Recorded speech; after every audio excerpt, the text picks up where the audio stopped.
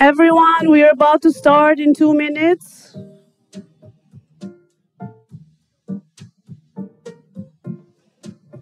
Oh.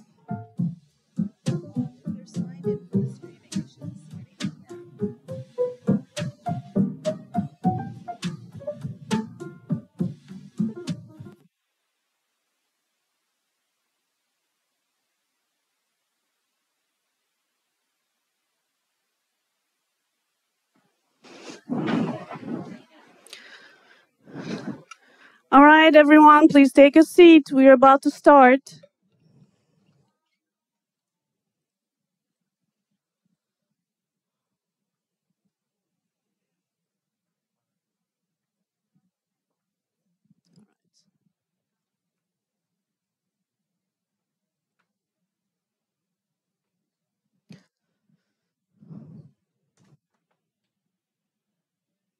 All right, we're ready. Welcome everybody. Thank you for joining us in this annual event. I'm Professor Kalpani from Diagnostic Medical Imaging. Every year we get together here and all different departments of SOHP get a chance to learn, experience learning about and from each other to enable collaboration and improve patient outcome. This is a very important event as you'll get to experience this when you graduate and you go out there in clinicals and you start your career. You'll have to collaborate and know how to communicate with different departments, different specialties, so you can better help the patients. So this is called interdisciplinary event or interprofessional event. And it really takes a village to help patients from different disciplines. So today's agenda, we're done with the registration. We have an introduction. We're going to present the case study. Each discipline will talk about their studies. Then you get to work together and discuss the case. We're going to have some questions, and then we're going to wrap up. Before we start with the case presentation, I really want to welcome our SOHP Dean, Alan Lewis, for some welcoming words. So please, let's welcome Dean Lewis.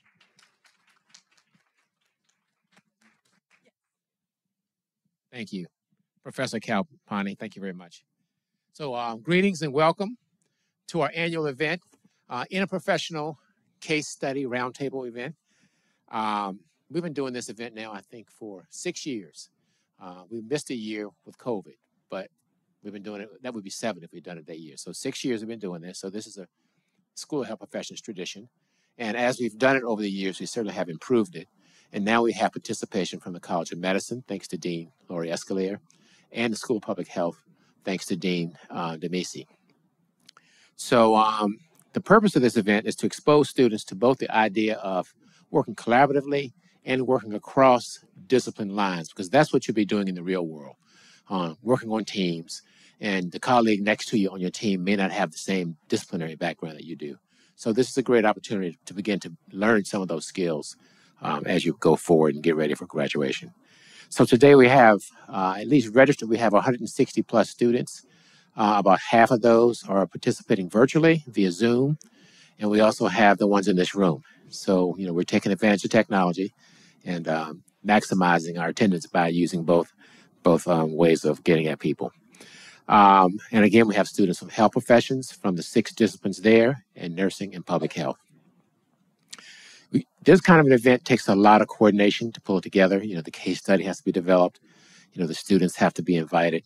So it takes a village really to make it happen. And so I want to take this opportunity to offer thanks to, in addition to Deans Escalier and DeMisi from medicine and health and public health, I want to thank Classroom Services and New Media Services, our technology folks. Special thanks to Assistant Dean Philip Bones, who spearheads this effort, as well as the other staff in this Dean's office in the School of Health Professions, as well as the Interprofessional Roundtable Case Study Roundtable Planning Committee. And that's a lot of people. Dr. Hare from Physical Therapy, Dr. Kalpani, who was up here just before me from Diagnostic Medical Imaging, Dr. Camacho Rivera from Public Health, Dr. Condon from Midwifery and Health Professions, Ms. Jackson, Franchon Jackson, Professor St. Hilaire from Physician Assistant, Dr. Bradby from College of Nursing, and Dr. Brewington from OT in the School of Health Professions. So as you can see, it takes quite an effort to pull this off. We're happy to do it because we want to make sure you have exposure to working in teams and working with folks who have different backgrounds than you around a very thorny and ultra challenging clinical case. So students, enjoy the time today. These kind of situations like you'll be doing today will be commonplace once you get out of Downstate and begin your clinical careers, so get used to it. And again, the idea is to collaborate across discipline-based lines with colleagues who have different backgrounds, but together you pretty much have all the answers. And have fun today and enjoy. Thank you.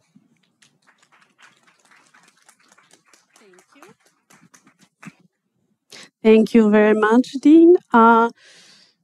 Without further ado, I want to welcome Professor Condon. She's going to remind you what the case is about again, so then we can discuss this further later. And after she presents the case, each department will have 6 minutes to talk about to give their presentations, and then we'll move on to discussion. Condon. Thank you. Welcome, everybody. I'm happy to welcome all of you virtually and in person. It's great to have you here. Looking forward to a lively discussion. Before I present the case, I want to talk a little bit about why this case, because I think it's really important for us to kind of pan back and look at the big picture. So a couple of points.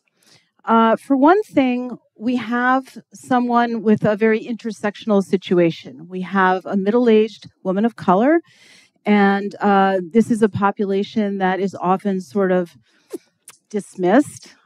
Sometimes there are concerns that people might feel awkward or uncomfortable bringing to a provider. And sometimes they may want to talk about it with a provider, but they may not know that anything can be done about it. So they don't bring it up. And if we as clinicians don't ask the questions when we're taking a history and trying to really listen and hone in on people's concerns, then we're missing opportunities to really, really help them and to improve their quality of life. I work a lot with this population, this age group, and it's a very, very common problem where people have gone to provider after provider after provider, and either they didn't feel comfortable opening up about intimate concerns, or they just assumed it was normal and decided not to talk about it. So why does that matter? In a way, it matters because it can be a missed opportunity at this age. You know, many of you will be working at sites and in situations where you're working with people who are much older than our friend JT, who are in residential facilities or who are isolated and really don't have access to care that could help them with these kinds of concerns and complaints and situations. So if we intervene when symptoms like these first present themselves, not only are we improving the quality of life for people in the moment, but we're also potentially providing preventive care down the road. So that is some of the reason why we looked at this particular case. And as you can see in the case of JT, she did bring it to her primary care provider, who just dismissed her symptoms as a sequelae of having had previous surgery, which, while it may be true, doesn't mean that there's nothing we can do about it. So without further ado, we'll just introduce the case at hand. So JT is a healthy 58-year-old heterosexual African-American cisgendered woman who lives in our neighborhood here in Flatbush. She presents to her primary care provider with worsening symptoms after becoming sexually active with a new intimate partner. So her symptoms had started previously, and when she brought them to her PCP, as I said, it was just assumed that this was a consequence of having had pelvic surgery in the past, and no further investigation was done. No further inquiry, no testing, no further physical examination. So now her symptoms are getting worse. She describes her chief concern as bulging and pressures, particularly after sexual activity, has some intermittent lower back pain, And sometimes she has what we call urge incontinence, which is when you have trouble making it to the bathroom to void your bladder. When she is having penetrative intercourse, she finds it's difficult to empty her bladder afterward. And because of that, and because this is new and it's getting worse, she's worried that something is terribly wrong. Her history. So she has a pretty straightforward medical history, nothing but mild hypertension treated with lisinopril. Surgically, she had an appendectomy as a child, and she had this hysterectomy. So if we jump to her OBGYN history, we see that she has had no pregnancies, and that she had surgical menopause at the age of 53, which means that her menopause was a consequence of having her uterus removed. Her uterus was removed because she had very heavy bleeding with her periods because she had fibroids in her uterus, which is a fairly common finding for folks with fibroids. And because of the very heavy menstrual bleeding, she had severe anemia, which of course could impact your quality of life significantly if you feel tired and short of breath all the time, right? So she had that hysterectomy.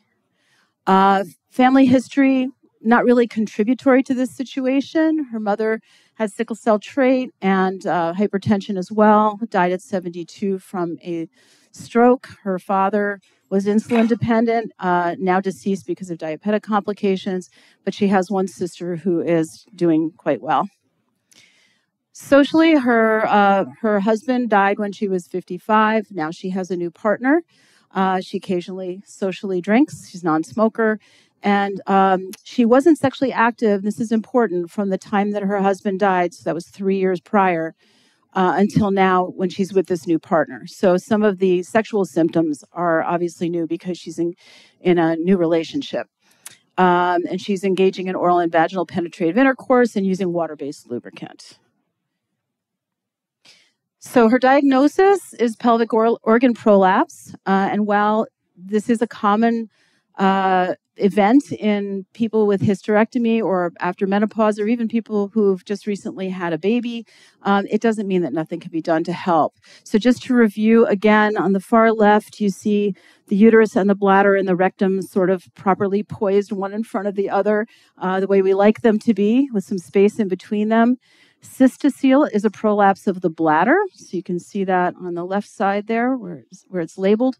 Uterine prolapse is when the uterus comes down between the rectum and the bladder. And erectocele is what we call it when the rectum has prolapsed. And there's another one called enterocele, which is a little more complicated and not involved in this slide. But basically, you can look at both fascial and pelvic floor muscle issues and scar tissue that could contribute to this. But there are so many things that we can do to help, and that's what we're here to do. So, passing it back to you. All right. Thank you, Condon, for giving us a review of the case.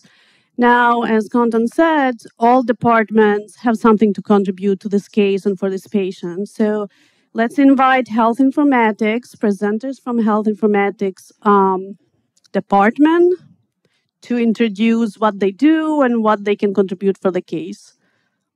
Let me check if we have, okay. Okay. You can use this or this, whichever you want. Okay. Just make sure you're close. You can move it with this. Okay. Hello, everyone. My name is Stacy Hyman, and I'm a part of the Health Informatics program. Can you hear me? If I sound nervous, it's because I'm nervous. This is not my strength, so.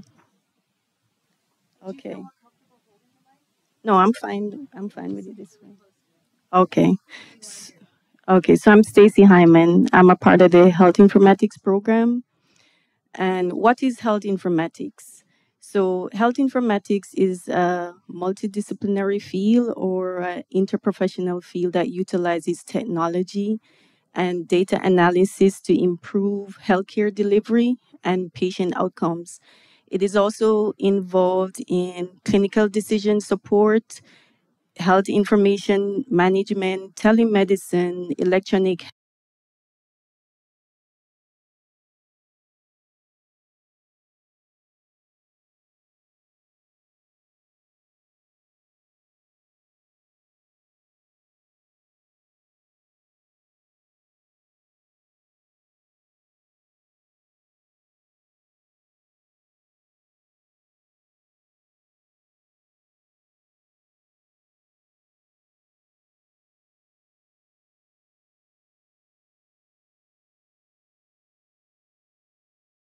using technology to assist in retrieving, organizing, and analyzing associated health information. So I wanted to share an example of a patient health chart designed by health informaticians. So I'm sure everyone has a patient chart.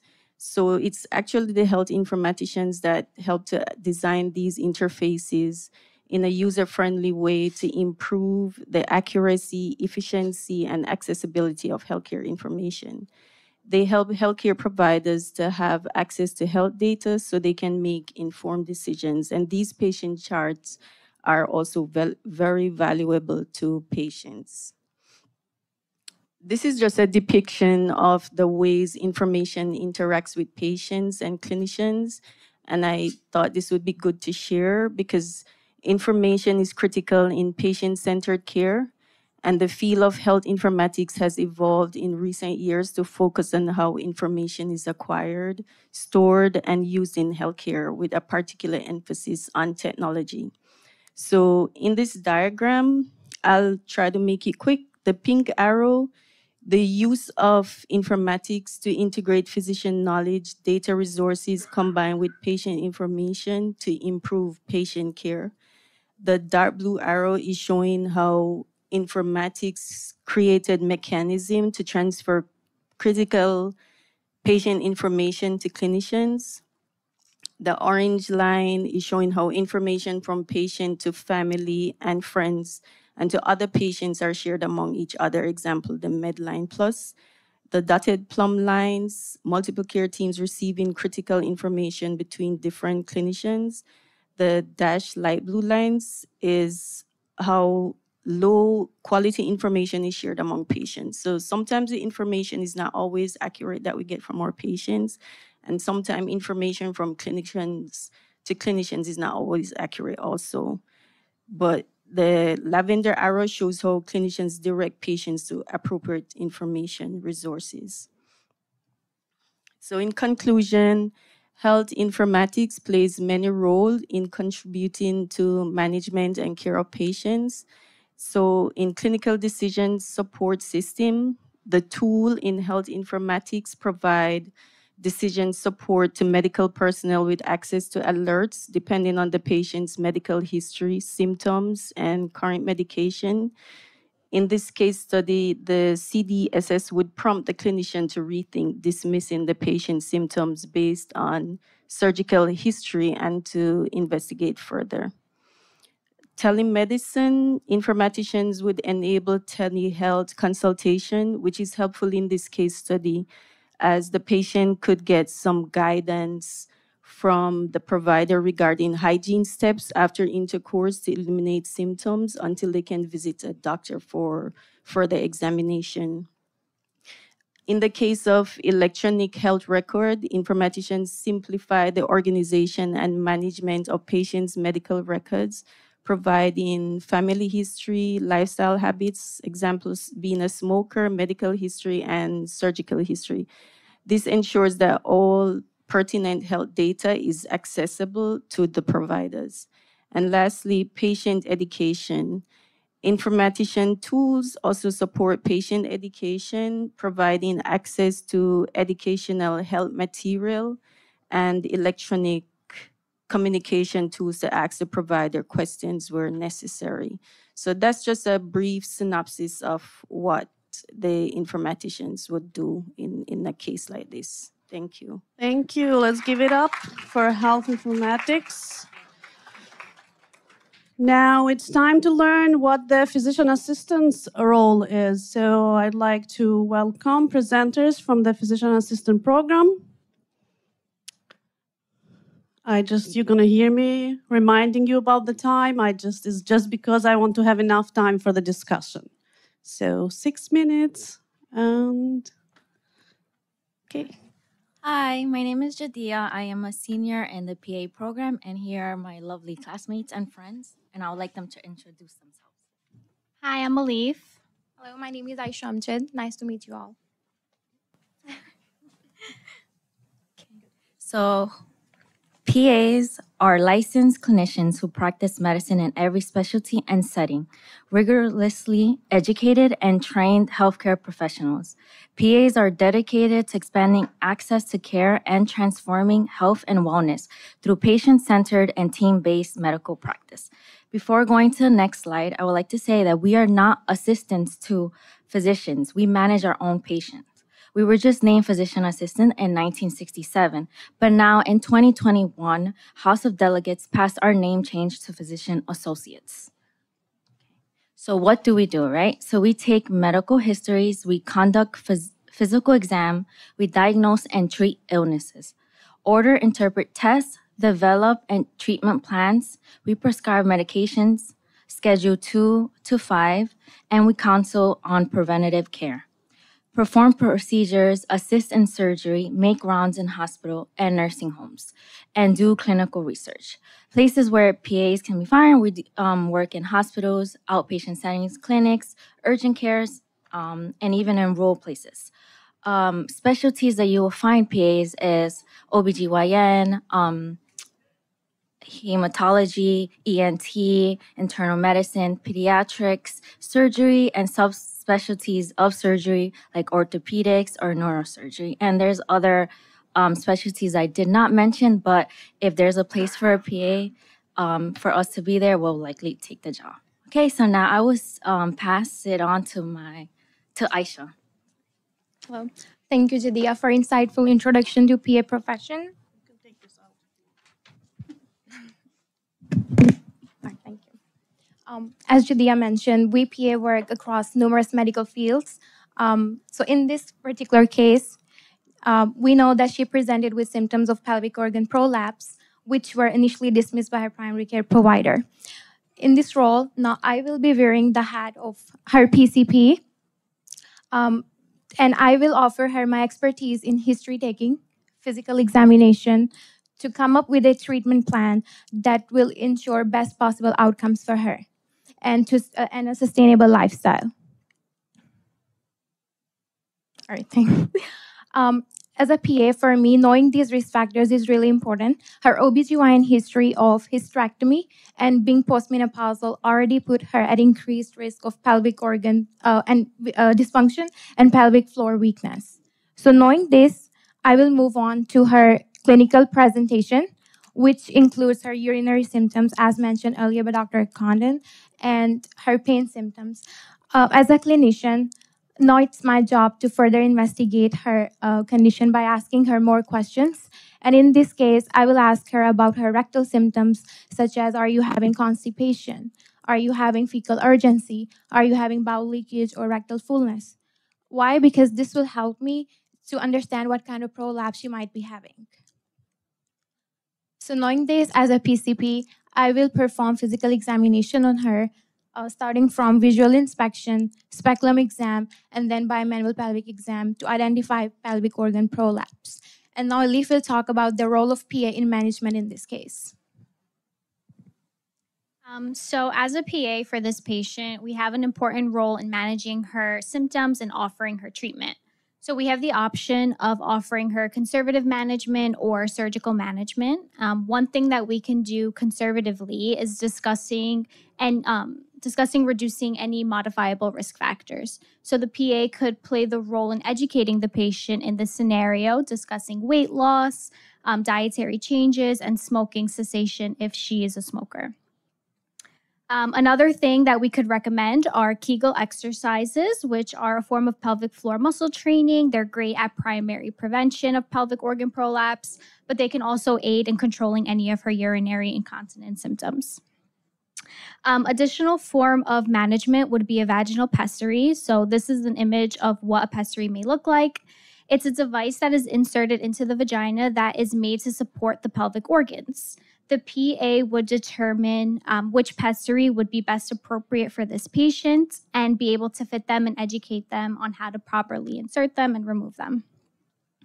If the patient is requiring surgical management, we would refer to another PA or provider that works in urology gynecology and see if they would be a candidate for any sort of reconstructive surgery, suspensory procedures, or obliterative surgeries. So basically for this patient, PAs can be involved throughout her case from start to the end. We can function as her primary care provider, the first person that they see for the problem, getting an accurate history and physical, and the initial diagnosis. We could be the PA that's managing them in OB-GYN, or we could be part of the surgical team and act as the first assist for her surgical management. So that concludes our presentation. Thank you. Thank you very much. We'll move on to midwifery. So presenters from midwifery, welcome to the stage.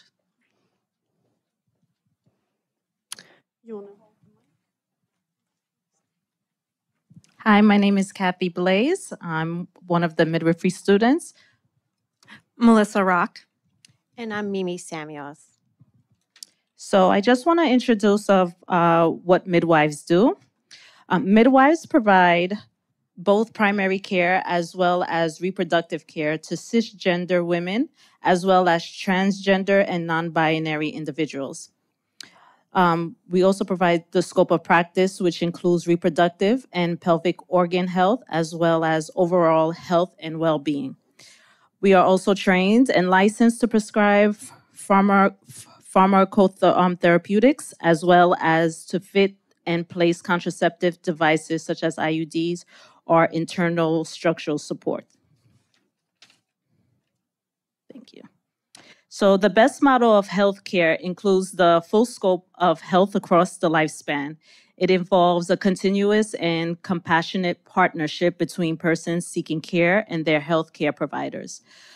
Midwives recognize the importance of interdisciplinary collaborative care and respects the individual's absolute right to bodily autonomy.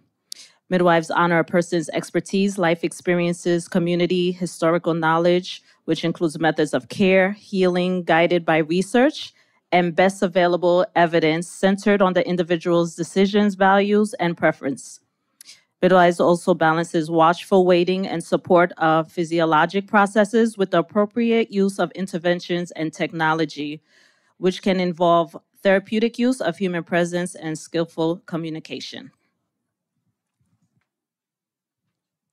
So, thank you. What we would do, so part of what midwives do is we provide both an empathetic but also a reassured presence in shared decision-making with our clients. For JT, we would express our happiness at their new relationship. And so we would recognize that this is a new relationship after their husband passed away. And so there might be some new questions, too, about experiences she's having in this relationship. In particular, of course, with the conditions she presented in our office, which we would also get to. But we wanted to assure her that she can talk to us about what she's experiencing and that we are offering that ear to listen. We also want to make sure that she, even though she's already had a hysterectomy, we want to make sure that she's protecting herself against STIs, right? Sexually transmitted infections. And so making sure to counsel her about that as well. Let's see. We want to then, after we do that, when we get to the point where we're actually investigating her chief complaint, what she's come to the office for, we would start with a speculum exam to investigate cystocele, rectocele, and pterocele, what was mentioned earlier. And just to note here, right, so our patient, JT, does not have a uterus, right? So we're not necessarily looking at a uterine prolapse, but more of a possible bladder prolapse. Oh, yeah, thank you. Is there a highlighter? Yeah. But we're looking at possible cystocele or rectocele here. And so what we would do is we would do the speculum exam using one of the lips of the speculum and ask her to bear down during that experience just to see if we notice any of kind of organ prolapse during that process. And then we would gauge the staging of that. So from stage 0, which basically says there is no evidence of kind of pelvic organ prolapse, to stage 5, which is much more severe. But we would also make sure that we want to rule out anything else, right? That may be part of the problem, but it may not be the only issue that she's facing. And so we want to also refer JT to imaging, right? To look at any other possible cysts or other causes that may be impacting her and her, frequent feeling of urine incontinence.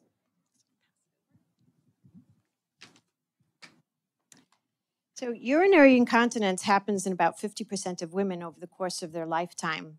And hysterectomy and advanced age increases the risk of pelvic organ prolapse, especially after menopause when estrogen levels are lower and tissue integrity is affected.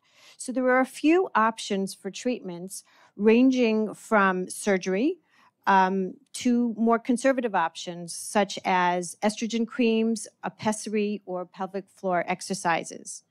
And we include the client in our decision whether she would want an estrogen-containing cream such as Premarin, Estrace, Vagifem, or a vaginal ring such as Estring to help relieve symptoms that are caused by atrophied genitourinary tissue.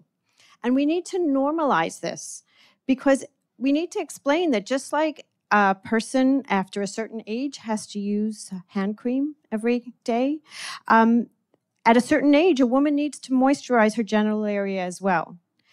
And a pessary is a first-line conservative treatment. There are two types of pessaries. There's the support pessary and there's a fill up the space pessary. So the support would be like the ring. Sorry. Okay. I'm not good at that. No. Okay. Like the ring or the ring with support, or there's the cube. I'm not good at this.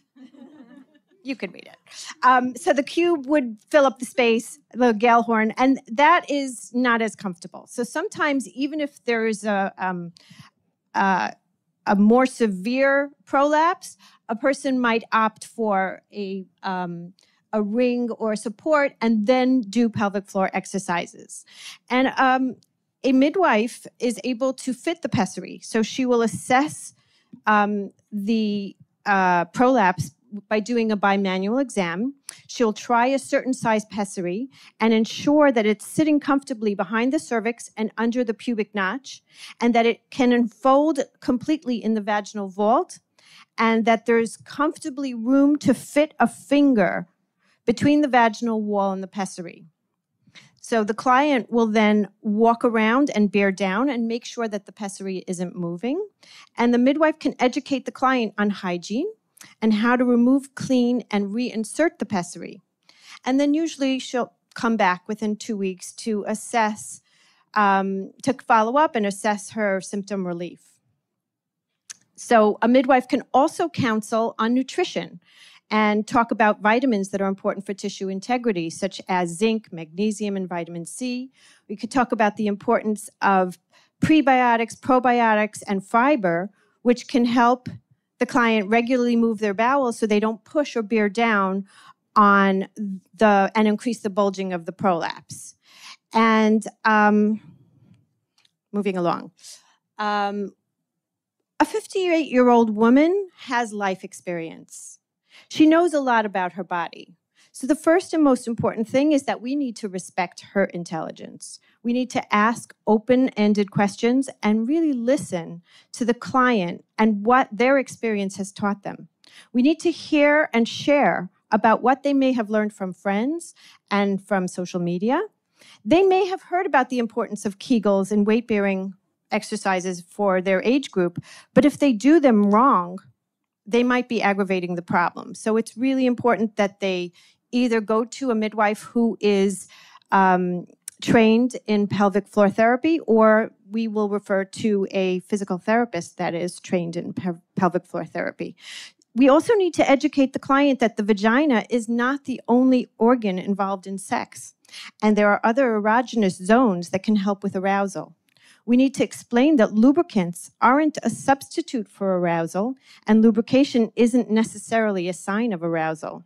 If a person feels self-conscious or worried about discomfort, that can make it hard to be aroused and enjoy sex. So we need to listen to their needs and concerns, normalize their situation, educate them about their body, which empowers them to prioritize their own sexual pleasure and ask for what they need. Sometimes just being able to talk to someone who can listen, validate, and understand helps alleviate their worry, which can inhibit arousal. So to summarize, the midwifery model of care offers a full scope care that involves a continuous and compassionate partnership between persons seeking care and their healthcare provider. Midwives are trained to assess and offer non-surgical treatment for pelvic organ prolapse, and positive collaboration referrals to specialists such as pelvic floor specialists aid in and support comprehensive health care throughout the life course. and of course, open and thoughtful communication about consensual sexual intimacy, STI protection, monogamy, and the physical and emotional needs of the persons engaging in sexual relationships give space for the patient, such as TJ, to elevate or prioritize her own pleasurable experiences. Thank you very much. As one of the presenters suggested that they would like to order some images for the patient, perfect timing midwifery, I want to welcome my students from Diagnostic Medical Imaging to talk about what Diagnostic Medical Imaging is and how we can contribute to this case. Okay.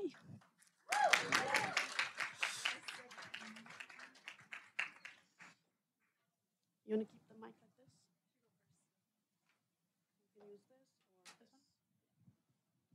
Hi, my name is Kayla. I'm part of the Diagnostic Medical Imaging program. Hi, my name is Cindy, and we're both seniors in the program.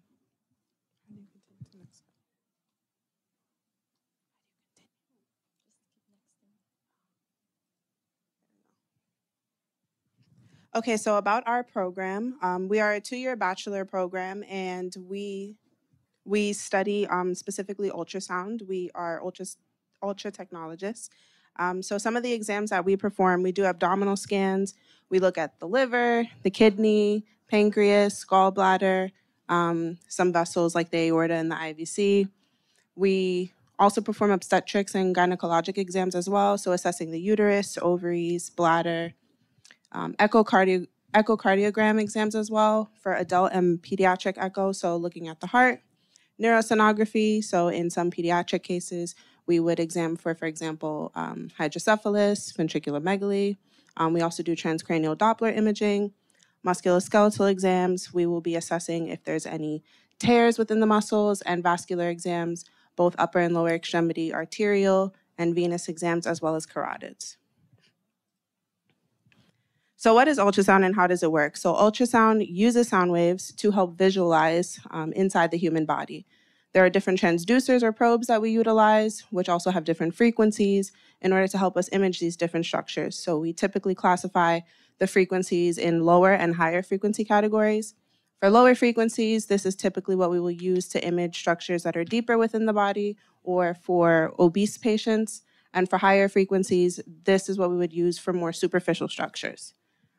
And we also use a water-based gel. That is how we are able to see inside of the body. And the gel is going to be used as a medium in order to transport the sound waves into the body, so that way we can assess those images.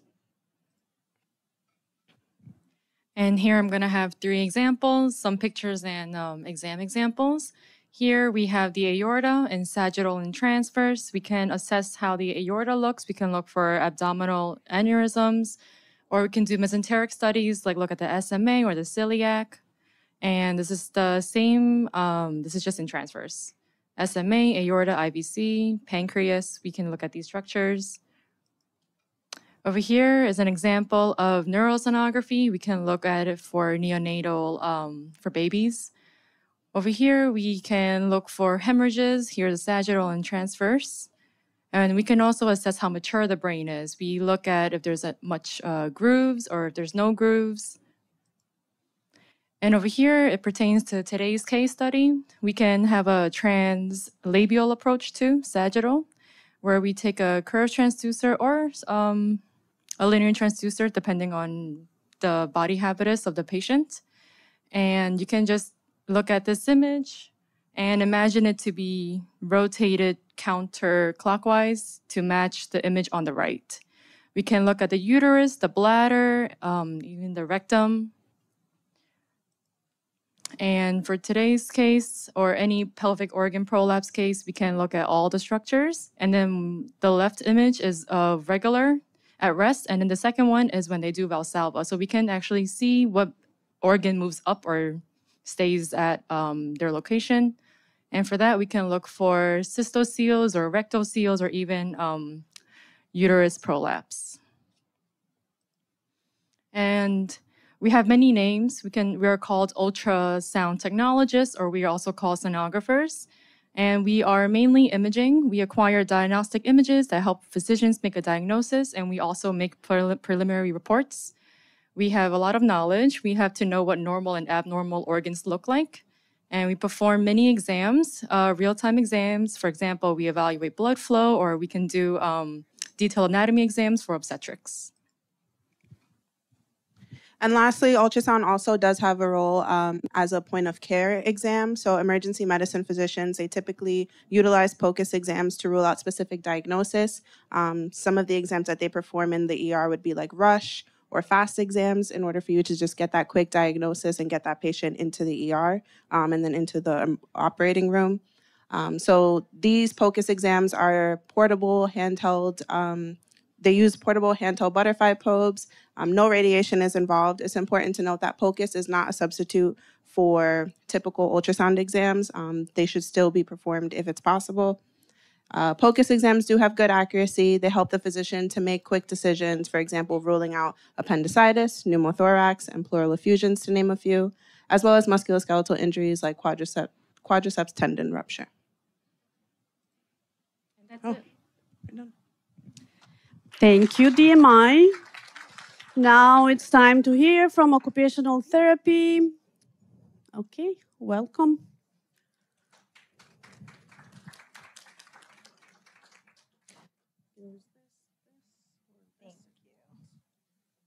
Hi, everyone. This is Samaya. Giselle. And I'm Jenna. We're all second-year students from the OT program. So just to jump right in, highlighting the OT's role in pelvic floor rehabilitation. So as OTs, we use a more holistic and client-centered approach to promote performance in the client's activities of daily living.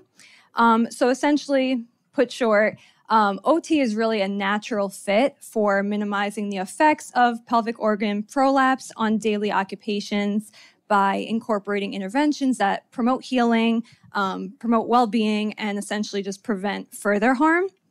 And we need to consider here that prolapse, pelvic organ prolapse, any type of pelvic floor dysfunction takes an emotional toll, a physical toll, and essentially, limits an individual's participation, hindering on the quality of life that they're going to be experiencing. So we want to really emphasize on the psychological toll, really breaking down those barriers and normalizing conversation, not only just client to therapist, but also within their own personal lives as well. So again, considerations of the social stigma, as this is a shameful topic, so you need to reshape their frames of thinking from a more social perspective to promote participation and engagement. Also, additional treatments include preparatory activities such as manual therapies, biofeedback, which is more of a mind-body technique, learning to relax some muscles while contracting others, therapeutic exercises, so you're strengthening pelvic floor muscles, enhancing flexibility and elasticity, and of course, coordination between the pelvic floor and the pelvic diaphragm. Functional activities, behavioral strategies such as relaxation and pain management, mindfulness techniques, managing medication, planning schedules, all the great things that we could help with as OTs, more education, environmental strategies, where we see fit. Okay, so going into the pelvic floor or also the pelvic diaphragm, We have a lot of intricate muscles here, ligaments, and tissues that support vital organs, which we kind of went over before, highlighting the urogenital triangle. So really just differentiating between the anterior portion and the posterior portion. And when we're talking to our clients, we like to refer to it as a hammock or a bowl, just so they could better visualize what exactly is happening down there. And again, facilitating that mind-body connection.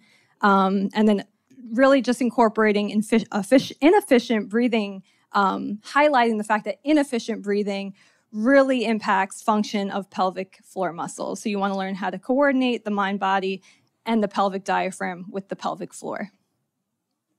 So how we do this, and we could even do this in our everyday lives, you want to incorporate the pelvic breath. So what's happening here is when we're inhaling, the diaphragm and the pelvic floor is essentially descending or moving outward. And when you exhale, the diaphragm and the pelvic floor is ascending. So this promotes more efficient breathing strategies, which could promote more energy, calmer and clearer perspective, reduce tension, and also ease movement qualities. So the main focus here is seeing that pelvic floor dysfunction equals respiratory dysfunction. So you want to connect the two diaphragms. So given JT's chief complaints, her diagnosis of pelvic organ prolapse, the urinary incontinence that she experienced, her medication, lisinopril, which is an ACE inhibitor that has been linked with urinary incontinence, and the fact that 60% of women are diagnosed with urinary incontinence along with pelvic organ prolapse, occupational therapy interventions can be considered. As Jenna has mentioned, education is a significant intervention. When it comes to urge incontinence, controlled intake of liquids during the day and nighttime can be considered. When it comes to engaging in sexual activity, urinary voiding can be recommended. And when it comes to medication management, assessing the impact of hypertension medications on incontinence can be addressed by following up with the doctor on potential adjustments that can be made to the medication schedule. Breathing or exhaling with movement, as mentioned by Jenna, can be used to decrease the intra-abdominal pressure, and avoiding exercises that increase this pressure can also be considered. Since the core muscles and the pelvic floor work together, as mentioned previously, core strength training can be done to decrease the exacerbation of symptoms. And when it comes to sexual activity, understanding of the sympathetic system can help with self-regulation techniques such as pelvic breathing before and after sexual activity, which helps to relax the muscles. All right, so some of the functional activities that we can address with JT are toileting and everyday tasks such as picking up heavy groceries from the floor. In both circumstances, we want to make sure that JT is using pursed-lipped breathing to promote exhalation capacities with a hip hinge motion when squatting down. When squatting down, we want JT to breathe in slowly while pushing back the hips behind the knees, making sure to keep the back in alignment and elongated. JT should only do what is manageable when going down to not exasperate the muscles, as they are meant to be relaxing in this position. As JT slowly stands up, she needs to exhale slowly, which is contracting the pelvic floor muscles. Some therapeutic activities that we will also be doing with JT, as mentioned before, is the diaphragmatic breathing or the pelvic breaths, which is to calm the nervous system. So in sitting, we're going to have the hand above the belly button. We're going to breathe in. We want the hand to be filled with our stomach. When we're breathing out, we want to feel the stomach making its way back towards the spine. For JT specifically, when she's in supine, we want, when she's inhaling, to relax the vagina down and out so that the pelvic floor goes down toward the feet. When she's exhaling, we want her to feel to close the vagina and lift front of the hammock, as mentioned before, so pelvic floor comes back up again towards the head. Another one that we will be doing is bladder retraining, which is the timed voiding schedule. This should start bladder retraining if the urination is shorter than 10 seconds and occurs more frequently to address urge incontinence. And this works to increase time intervals between urination periods between 3 and 4 hours. And this is just a little visual representation. So we don't really want her to be squatting this wide, as this is really meant for the posterior muscles, which is also good because she does have that rectal prolapse. But we want her to more focus on the more narrow, more standard-like squatting, and to not really go so far deep down to not cause any pain or harm towards her.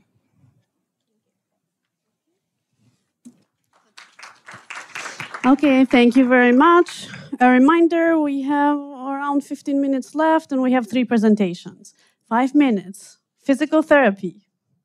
Who is, okay. I want to give you guys time to talk and answer some questions later.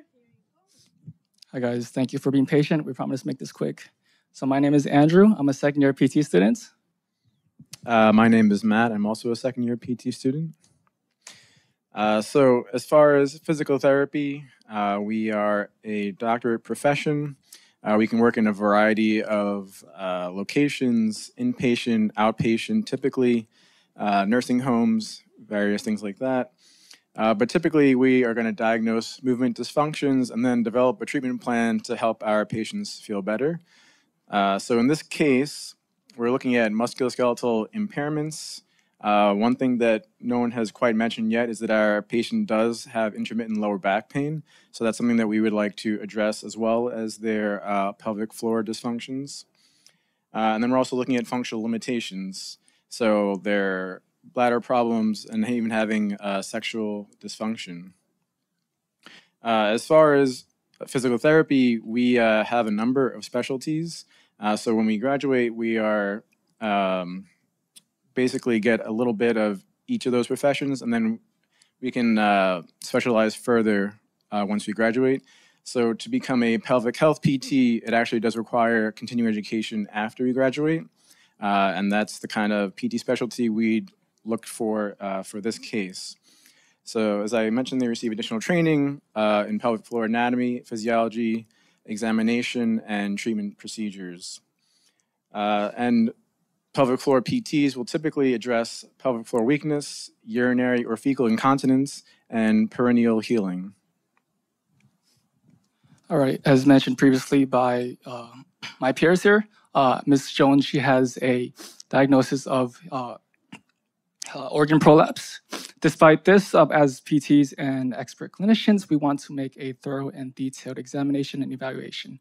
So here listed below are our top concerns as PTs. The first and foremost being urinary and fecal incontinence, followed by urinary retention following sexual penetration, possible pain and discomfort when she's engaging in intimate activities.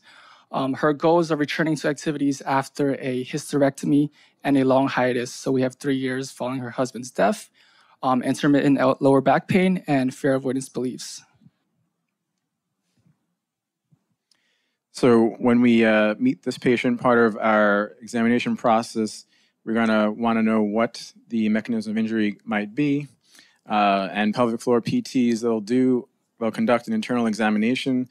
So you want to know what layer of the pelvic floor might need to be addressed. And during that internal examination, they can also take a look at the pelvic floor musculature in particular. And so we want to determine which layer so we know exactly what muscles or techniques to address. So I also included a visual diagram here that also talks about the core musculature as well. So we also want to look at the abdomen and the back muscles as well as the pelvic floor, because our patient also expressed that they have some lower back pain. And the research does show that there's a high correlation between lower back pain and pelvic floor dysfunction. So also part of the examination would then be the hip, back, and core, for which we'd be looking at their range of motion. We also know that if you have tighter hips, that can increase stress on the lower back. And then MMT, which is manual muscle testing. So you want to see and make sure those muscles are also fairly strong. Okay, so we have a long list of interventions for Mrs. Jones specifically. I'm just going to go through the main ones. First and foremost, we're going to utilize pelvic floor PT to work on the levator ani. This is the primary muscle layer that supports the pelvic organs. So we would work on reduction of the inner hull for possible prolapse and stimulation of blood flow following a menopause. We would also work on connective tissue manipulation and myofascial release along with neuromobilization. This encompasses relaxing and mobilizing the structures immediately surrounding the nerves and sliding and gliding nerves so that during dynamic movements, this patient will experience less discomfort and pain. Last and foremost, we have biofeedback devices, including functional electric stimulation. And Also, home exercise plans and lifestyle modifications. So pictured here, we have a woman on a Theric spa, and it emphasizes that this one right here. So we don't necessarily have to do a surgical procedure. Say Mrs. Jones is having pain when engaging in intimate activities, we can encourage Ms. Jones to switch a position, or perhaps use sort of ramps or slings so that there's less pain. Also ADO training and modification of her environment. So after Mrs. Jones is discharged from a clinic, we want to refer her to outpatient health and wellness centers because our progress with Ms. Jones, if she doesn't use it, she's going to lose it. So we want to further educate her and refer her to health centers so that she can maintain the progress she's made in our PT clinic. Okay, thank you very much. Great job. You can have a seat. Next, I want to invite nursing program. Mary, is it just one or? Okay. Thank you, thank you. So, Hey guys, my name is Mary. I'm one of the, there she is. One of the students from the FMP and DMP program. Hi, I'm Juliana. I'm in the DMP program for Women's Health. We're actually going to be talking about the differences of role and scope of practice for RNs and advanced practice nurses. So in New York State, the definition of an RN is someone who can perform a health assessment, diagnose and treat patients' unique responses to diagnosed health problems. They can teach and counsel patients about their health and execute medical regimens as prescribed by the licensed physicians, dentists, NPs, PAs, and podiatrists. And they can also contribute as members of interdisciplinary healthcare teams and health-related committees to plan and implement healthcare. A registered professional nurse is a licensed health professional who helps patients to achieve optimal health and prevent disease or injury. RNs provide compassionate care that is respectful for each patient's values and wishes. They coordinate and supervise care provided by other personnel such as licensed practical nurses or home health aides. RNs provide health teachings to patients, families, and other providers and the public. They participate in health research and in making healthcare policies. RNs make nursing assessments, nursing diagnosis, and they also plan, implement, and evaluate nursing care. RNs do not make medical diagnoses or prescribe medical treatments or drugs. RNs work in a variety of settings such as hospitals, nursing homes, community residences, mental health facilities, clinics, private practices, surgery centers. You can basically name it, they work everywhere. In clinics, RNs take health histories and perform physical examinations to identify and address health problems and unmet patient care needs. In nursing homes, they develop nursing care plans to manage the nursing care of their residents. In hospitals, they administer the medications and provide medical care as prescribed by the doctor, dentist, NP, PA, midwife, and podiatrist. In hospice programs, RNs help patients and their families cope with and manage serious illnesses by providing emotional support and health teachings. RNs provide mental health counseling to patients and their families to promote healthy behaviors. In county health departments, schools, and health fairs, RNs perform health screenings to detect risk factors or early signs of diseases, and then provide health teaching or make referrals as appropriate. They also work closely with patients, families, caregivers, and other health practitioners to provide well-coordinated, individualized care in home and community settings. Okay. RNs are called to create and sustain healthy work environments. The AACN, the American Association for Crit Care Nurses, has 6 standards for establishing and sustaining healthy work environments, present evidence-based and relationship-centered principles for the professional performance. Nurses are called to action to address these standards as they are vital to achieving the most effective interprofessional collaborative practice and care outcomes. Skilled communication. Nurses must be proficient in communication skills as they are clinical skills. True collaboration. Nurses must be relentless in pursuing and fostering true collaboration. Effective decision-making. Nurses must be valued and committed partners in making policy, directing and evaluating clinical care, and leading to organizational operations. Appropriate staffing. Staffing must be ensured the effective match between the patient's needs and the nurse competencies. Meaningful recognition. Nurses must be recognized and must recognize others for the value each brings to the work for the organization. Authentic leadership. Nurse leaders must fully embrace the imperative of a healthy work environment, authentically live it, and engage others in its achievements.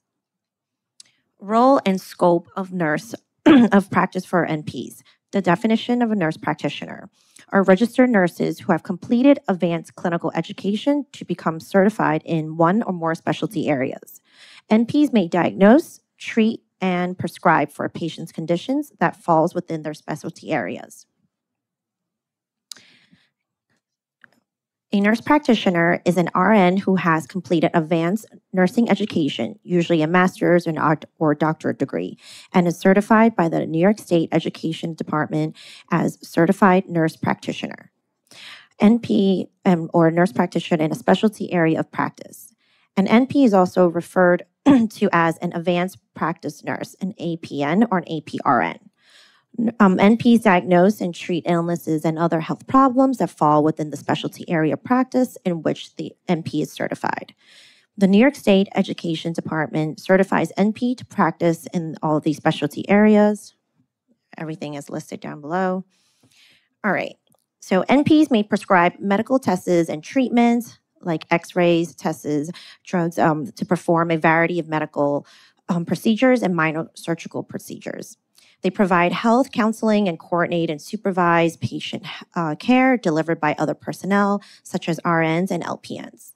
They engage in clinical research and they make health policy. Like RNs and NPs practice in broad range in healthcare and community settings. Many of them have admitting clinical privileges at hospitals and other health facilities. NPs work with physicians and other health professionals to ensure that patients receive appropriate, timely, and well-coordinated care. They also consult with physicians and other healthcare practitioners regarding their patients, as well as provide clinical consultations to other healthcare practitioners. And they also identify when their patients require further evaluation and specialized care and make the appropriate referrals. Thank you. Okay. Last but not least, public health. We have 5 minutes. We're on time. We're on time. You want to use this? Good afternoon, everyone. I am Janelle Williams, and I'm a DRPH candidate in School of Public Health, Epidemiology major. And today I'll be looking at public health considerations in interprofessional education. So first, before we go ahead, we need to kind of understand what public health is. So one of the leading figures in the development of modern study of public health, Charles Winslow, he defines public health as the science and art of preventing disease, prolonging life, and promoting health through the organized efforts and informed choices of society, organizations, public and private communities, and individuals. The mission of public health. So the Institute of Medicine basically has a mission. Their mission is basically to fulfill society's interests in assuring conditions in which people can be healthy. Their mission is also supported by that of the World Health Organization, which basically speaks of public health aims to provide maximum benefit for the largest number of people. With that being said, we should look at the 10 essential public health services. Now, the 10 essential public health services fall under 3 core functions. Firstly, assessment. What do we want to do? We want to monitor the health status. From that, we go ahead and we make a diagnosis, and then we investigate. Then now we move on to a policy development. Policy development, in there, we want to inform, educate, and empower our people. Then we want to mobilize community partnerships, develop policies, and then we move into the last phase of assurance. In assurance, we're going to enforce those laws and those policies that we've developed. We're going to link to provide care, provide linkages to care, and then we're also going to assure a competent workforce And to ensure that all that we've done is working, we need to evaluate. And once we evaluate, then we will come up with new research and the cycle continues. So essentially, it's a cycle. Public health is a cycle of assessment, policy development, and assurance. So most of you here, based on your presentations, you will fall under healthcare as clinicians, but healthcare and public health were complementary to each other. So the difference, we do have a few differences. So for example, healthcare focuses on individual patient, personal service ethic, diagnosis and treatment emphasis. However, on the other hand, as public health practitioners, we focus on the population together. We look at public health ethic, and we also look at prevention or public health emphasis. So essentially, where you're looking at diagnosis and treatment, we try to prevent them from even happening for them before they can even see you. So today, in today's case study of JT, what we're going to focus on is the PCP's dismissal of JT's concern. So the PCP basically dismissed JT's concern as, consequence of prior surgery, and that has left JT worried. Now, with PCP's dismissal, it falls under what we consider basically structural racism in healthcare. Now, as Black women, African-American women, we are disproportionately affected by multiple sexual and reproductive health conditions compared with other women of other races. Research suggests that the social determinants of health, including poverty, unemployment, and limited education, contribute to health disparities. However, racism is a probable underlying determinant of these social conditions. Now, if we take a look at the social ecological model, as is shown here, it demonstrates how social determinants grounded in racism after an individual behaviors and interpersonal relationships, which may contribute to sexual and reproductive health outcomes. So we think about JT, she's worried. She just had a new sexual partner. And based on the stereotypes that have been in place, she's now internalizing that, and she may be thinking that she has an STI. But her provider dismisses her. Now, the provider dismissing her may be part of cultural competency, because we know Black women, when it comes to reproductive health care, they most likely are the ones to be dismissed when they bring their concerns up. This model also provides a perspective to understand how these unique contextual experiences are intertwined with the daily lived experiences of Black women and how they are potentially linked to post-sexual and reproductive health outcomes. So we also have some additional public health concerns. We need to develop screening tools, have screening tools for social determinants of health.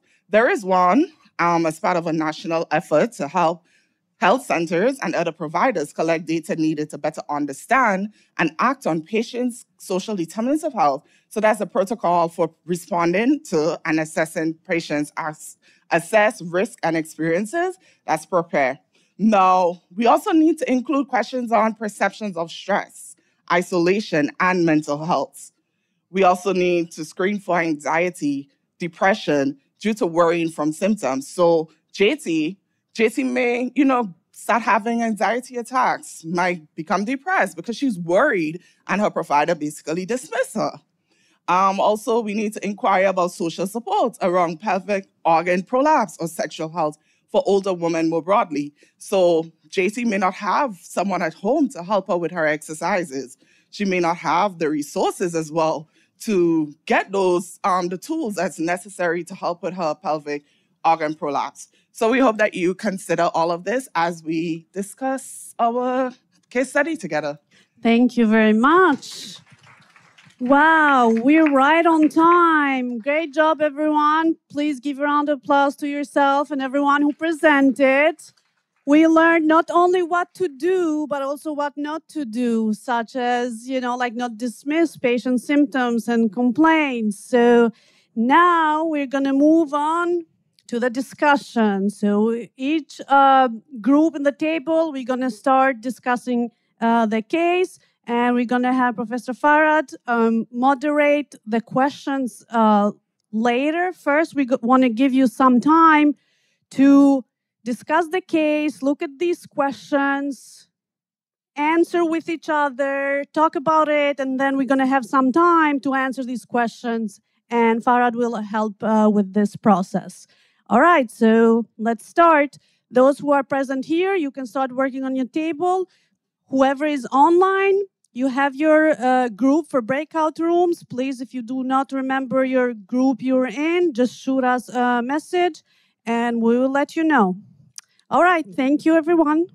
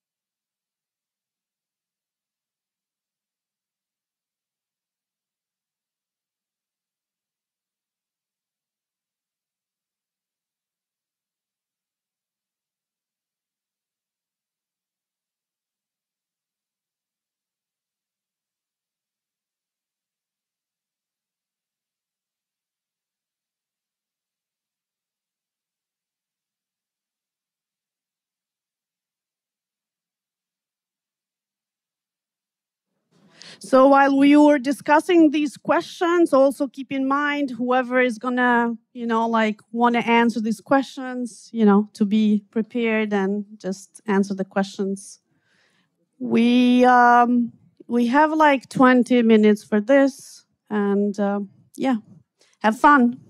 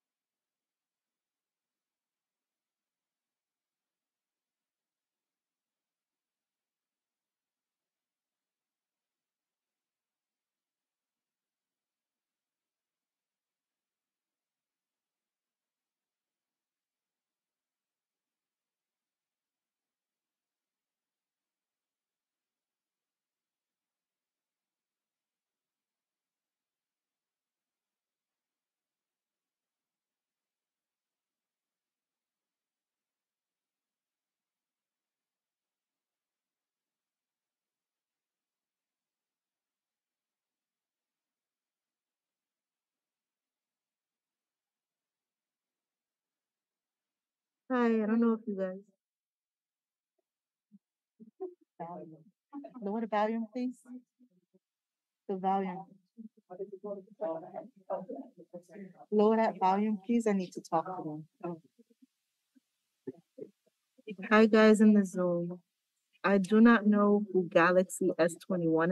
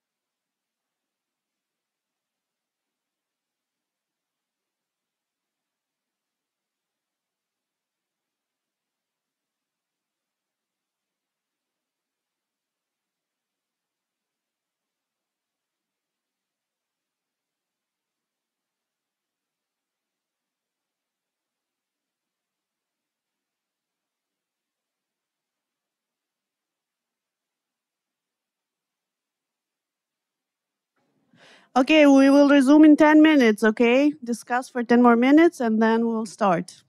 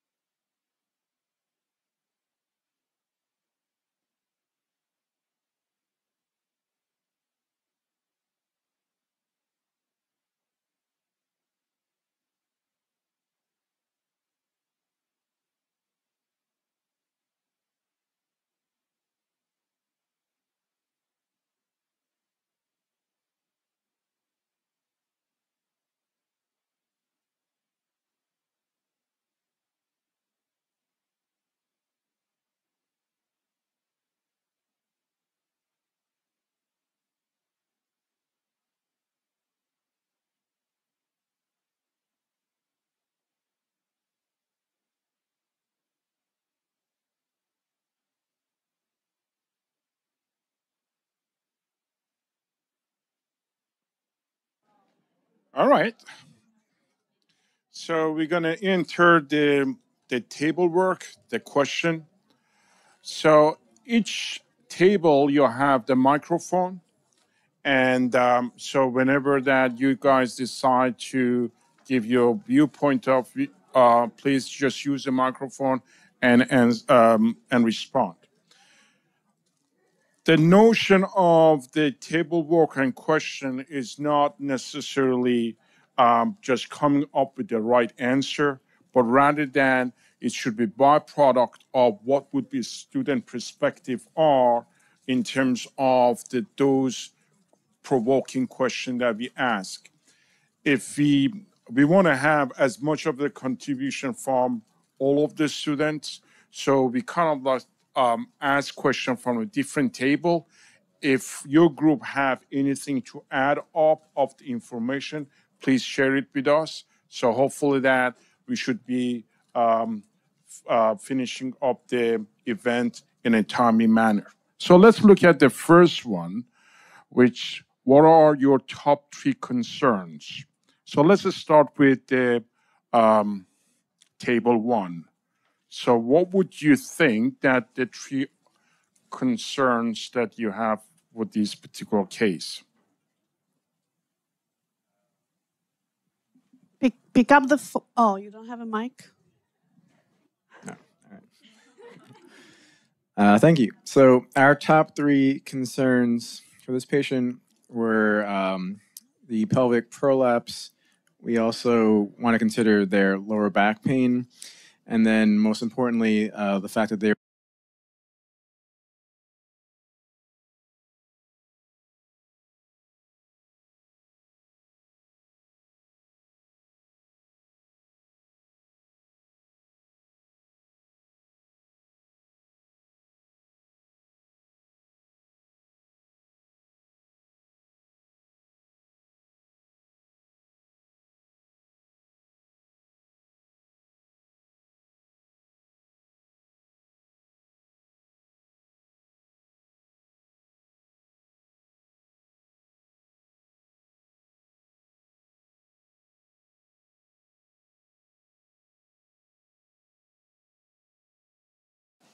Turn on the mic. Test. Yes. Okay, so one of the things we wanted to add to the concerns was that we were asking amongst ourselves, was there any occupational therapy, physical therapy follow-up after her original surgery? We didn't really know for certain if that was part of her care package, basically. And also, as you already mentioned, that she was dismissed prior, so the fact that she had already expressed these issues, but it was a continuation of the symptoms. So there were prior symptoms and it still wasn't addressed. And we also talked about how gender and race are playing into her experiences in patient care, so particularly provider biases. Any other table? Hello? Oh, okay. We also brought up maybe with the symptoms that she stated, maybe if it would be a STI infection or a urinary, being that she had low back pain and complaint with urinating after sex. Any other table?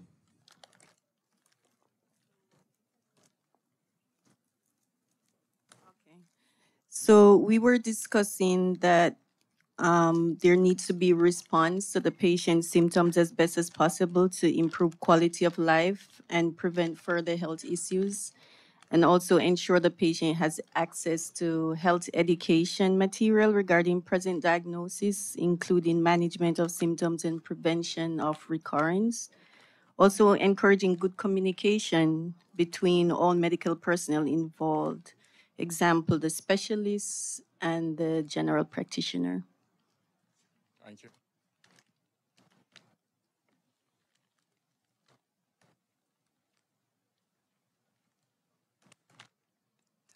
Testing.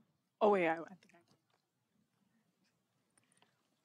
Okay, so our group, we discussed that one major concern could be because of her age group that this population may be overlooked in terms of being sexually active because she may either not, she may either seem like she knows what she's doing, so she may not need certain kind of education. We also mentioned that because the problem lingered for 6 months, the doctor could have probably just overlooked that for that reason as well, dismissing her concerns. That's about it. Thank you. Anything from the virtual online? Do we have any concern? All right. Any other concern? There's a group 2. I don't know if you can hear me. Can you hear me? Yes. So this is group 2, and we discussed possible education that this patient needs, because like we all see the Instagram influencers who promote physical activities for health, and we sometimes blindly follow them, but there are multiple materials, scholarly articles that support the evidence that high intensity physical activities, and especially so popular plank exercise, can contribute to the development of the pelvic organ prolapse, as well as worsening of the early stage 1. So this patient has to be educated about following the professional advice and not the self-proclaimed Instagram gurus. That's one thing. And another thing, I was because we discussed the possibility of using pessaries for the cystocele, there are also possibility of adverse complication which was not mentioned, such as vesicovaginal fistula, rectovaginal fistula, vaginal impaction, and other things, even some cases of cancer. And the patient has to be educated how to correctly insert it, how to correctly remove it, and pay attention to the symptoms that might be indicative of upcoming complication and report it immediately. That's what we need. Thank you very much. Let's look at the second question.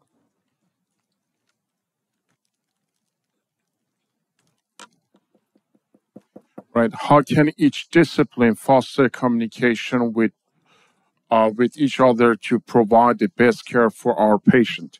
So let's have the group 3 haven't said anything in that. Well, one of you has said that, but let's see what the group 3 would suggest the response for this question. So in our field as a health informatician, I would say in the patient's discharge planning, we would involve ensuring a smooth transition from the hospital to returning home. This is done by facilitating an exchange of relevant health information between healthcare personnel, updating electronic health records with the most recent medical evaluation and treatment plans, and coordinating any necessary follow-up appointments or referrals needed for this patient. Thank you. Any other group? Just to add two other things we discussed, we talked like when a patient is being seen by a healthcare provider, it's like going to be a team. So you'll have like a physician, you'll have a nurse, you'll have the therapist, occupational therapist, and even sonographer there, basically, or even a public health practitioner. So it'll be like a multi-diverse team speaking to the patient. And we even looked at practical ways. So, for example, we were talking about, let's say we're looking at a survey, a social determinants of health survey that can be incorporated into the patient health record by the medical informatics team.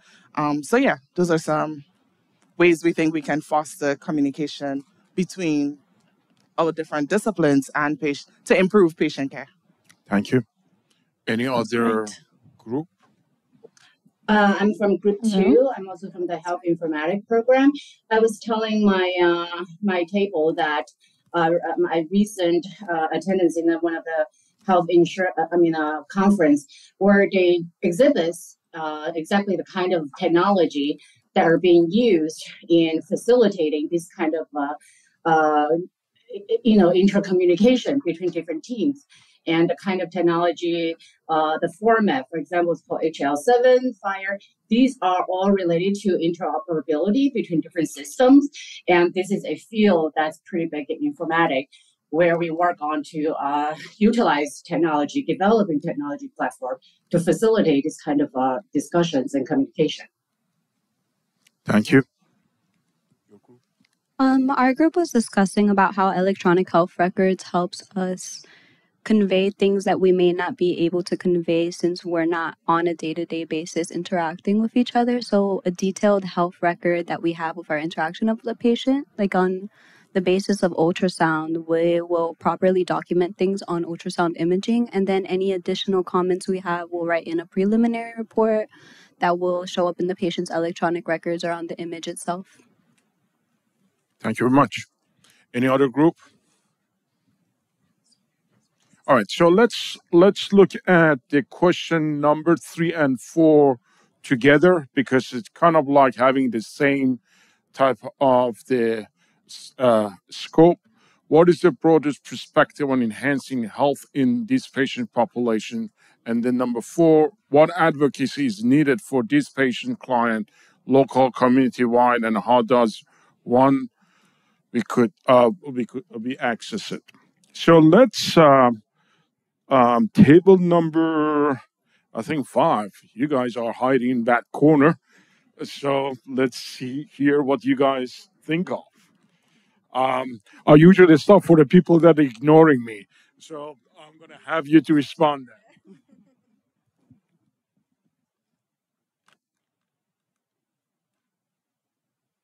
Okay, so talking about advocacy, I would like to go, we are nurses, right? So we need to stand in the gap for the if it's a nurse, we need to stand in the gap for JT. Here was a case where patient's concern wasn't really addressed, by the care primary care provider. So nurses can advocate for this JT so that the actual problem can be addressed. Also, we have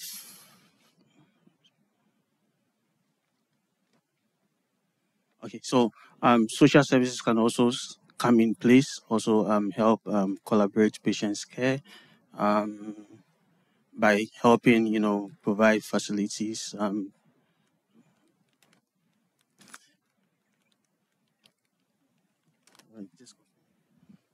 One of the things we also mentioned, like ideally you have a place like a community health center or something that people can go to that have providers that can do collaborative relationships to help care for people in the community. And if the challenge is also getting people to come in to access care, to know that you're there to help in different ways. Maybe you can also go out into the community. So some of that could be, campaigns, whether it's like PAP Day or what were some other days that you were talking about? I don't know, like STI education, basically just going out in the community and to start talking about different things that may be issues that people in the community are dealing with. You can also get out of your own facility and then, even start, little community groups like seniors and sex. I don't know what it is, but like at a library, public library or other facilities that people possibly go to, you'll have flyers out there so that people know that one, you exist, that you're open to having these conversations, and then you're kind of building communities where discussions of things that may be things people are going through, but they don't know that it's okay to talk about, right, with certain people, and that it might draw people that are dealing with some of them together. Thank you very much. Any other table to have any suggestion in addition to what is being mentioned? I mean, if you guys have a microphone, you could go ahead and talk about it. Okay. Our group also mentioned support groups, helplines, social media that can educate the public on certain things, diagnoses, symptoms to look out for. Also churches and community centers, especially churches, because, we the community, the population that's in the churches may not be privy to certain diagnoses or certain symptoms. What else can we talk? And also especially support groups to normalize just talking about certain things, having comfortable conversations, specifically with JT. If she's involved in a support group, it'll let her know that she's not alone, give her the floor to just express certain things that she's been going through, and just make it more normal to talk about. Thank you. Okay, so some of this kind of comes back to one of the things that was raised earlier. But for us, we were talking about health promotion improvement, the fact that we need to better target older adults for specialized education and continuing their sexual health lives. And also the reality that you need additional tools when you're being sexually active at that age. So for example, sex therapy exists as a part of maintaining your mental and physical well-being when it comes to sexual health practices. So that would be something worth implementing on a broader scale for older patients who are sexually active.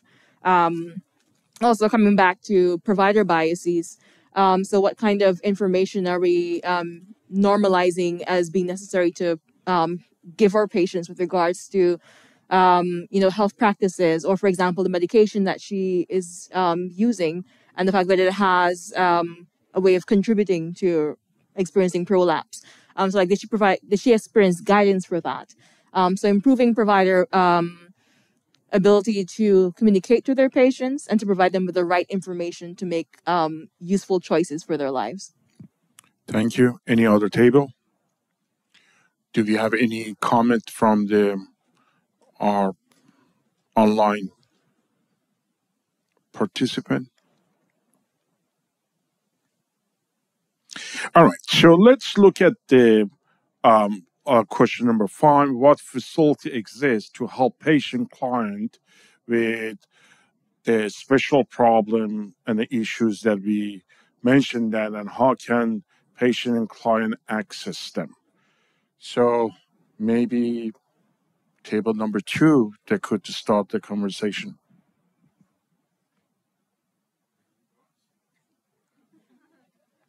Not the table 2. Any table. One here. All right, go ahead. So this was kind of already mentioned before by table 7, because we were talking about the same thing. We spoke about support groups and appropriate support groups, or maybe she just needs a support person to talk about these things with. But we also talked about a lot of feelings of guilt because she had the surgery when she was 53, and then she lost her husband at 55, and then has a new relationship at 58. And since she's having these issues every time she has sex, she could be feeling guilty of having a new partner now. So I think that's an important topic to think about. And also we also spoke about maybe she could have been referred to a sex therapist as well to help her deal with these feelings, and also to learn how to prepare herself for these new experiences in her life. Thank you. Any other table?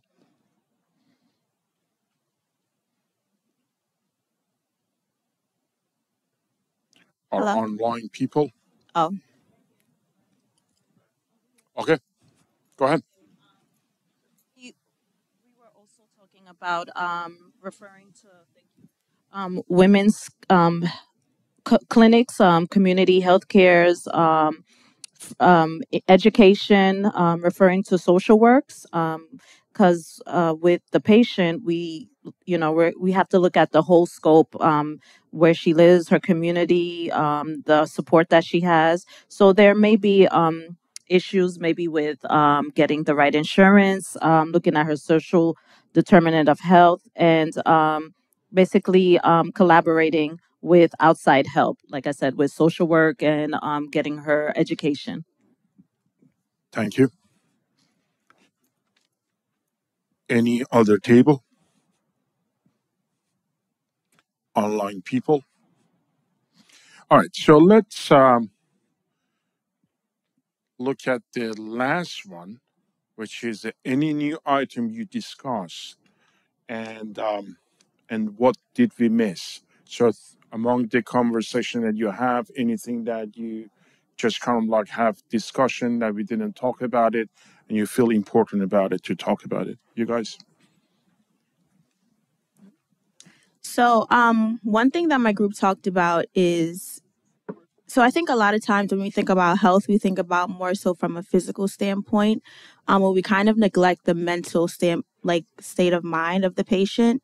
So you think about this scenario, right? She's a middle-aged woman. She just lost her husband, so she's a widow, and she's now getting back into like the social scene. She's dating. So is she ready, right? And just not neglecting the fact that she may still be grieving the loss of her husband and providing support, whether that's a therapist or a support group for her, we think would be very important, so that, again, she doesn't feel alone in her experiences and she has like a network around her that she can consult in. So yeah, we thought that would be important.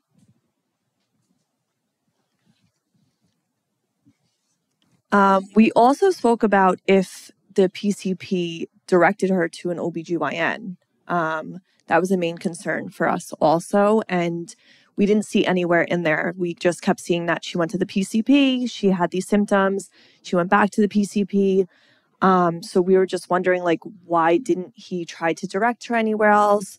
Even if some insurances I know might not, cover it, or you might need a referral for an OBGYN. I think there should have been a chain of command type of thing where they directed her to an OBGYN, and if she was unsure if she needed a referral, they then direct her to the front staff. And I just didn't see that happening. And I think maybe could have got solved quicker if she did, go see an OBGYN and not just a PCP. Thank you. Any other suggestion from any other table? Well, I'm from regard. I think we discussed very briefly about the role of case management in the community. Is that you have a nurse who work with the patient, develop a long-term relationship, who knows the patient well, and who can be a facilitator, kind of like a traffic control person that would direct her to different resources. So that could be helpful, I think. Any other suggestion?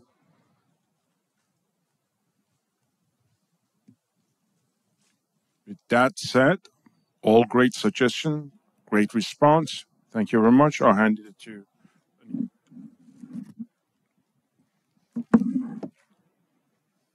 Well, I'm really impressed.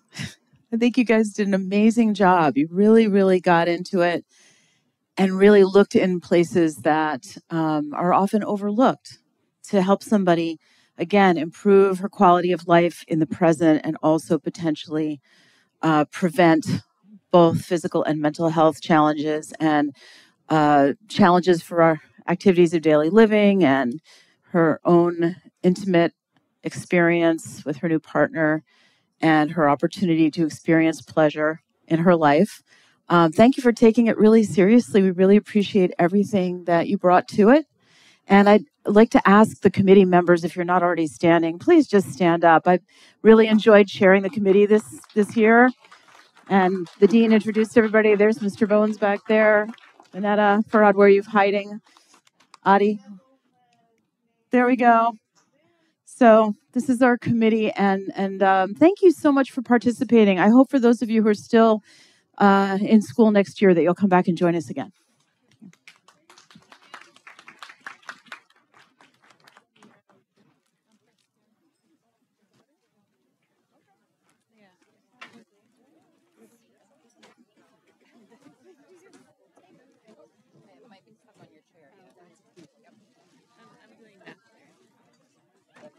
Online people, thank you